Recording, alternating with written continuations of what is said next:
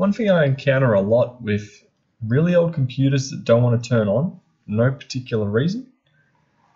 Let's say they're a Pentium 4 or an old AMD Athlon X2. So probably a Windows 7 and older machine, but mainly Windows XP based machines. With them, you hit the power button, you get a fan spinning, you get lights on the front, you get no post, no picture on the screen. Typically with these machines, the first thing I'd look for is the RAM modules in the machine. So as you can see with this computer right here, you can see a fan in the center, and just to the right where I was wiggling my thumb, there was these green rectangle chips inserted in the board. And from there, I was just giving them a simple wiggle with the power disconnected and the machine switched off. That should hopefully be enough to be able to power up your old machine one last time, a few more times, hard to say, but at least be able to get the machine going just for a little bit longer. I'm not sure why it is. It's like the contact points don't make full contact after sitting around for years, or the motherboard starts failing and resetting the RAM ends up kicking it back into gear. I'm not too sure. But yeah, this technique usually works the majority of the time when I have seen computers with this issue.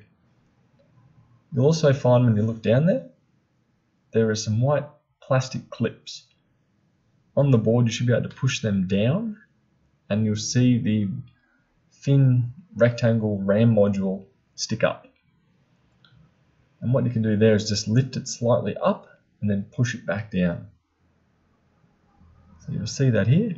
I've given these ones just a bit of a wiggle. I've pushed the clips down as you can see, and I'm doing that at the top as well. And from there I can pull that out.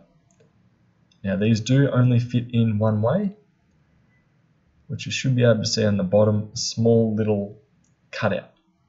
That does have to match up on the board. You can't put them in reverse, so you can't put them in the wrong way. Bam, that one has had the RAM reinstalled. And here's a different angle again.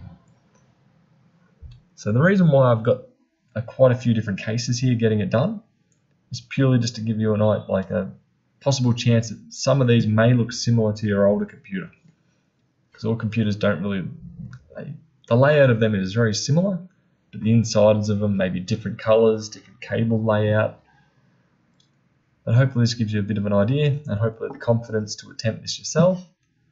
And hopefully you might be able to kick your old computer up one last time to get your data off it or do what you need to do. Anyway, I hope you find this helpful and I'll catch you in the next one.